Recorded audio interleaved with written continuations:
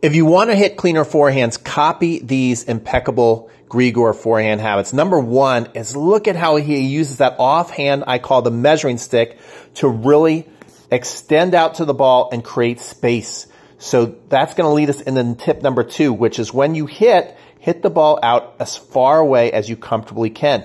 A slight bent arm is okay, but being extended is going to help you really reach out with your extension on the follow through as well. And then look how his strings are facing the ground. That ensures that the ball is not going to be flying out and has nice spin and rotation on the ball. And then finally, let natural deceleration take over, where Grigor actually touches his back to show how relaxed he is. If you'd like more instruction on the forehand, click down here with a writing that talks about Rick Macy. He gives you a forehand lesson. He coached Andy Roddick and Serena Williams. So enjoy.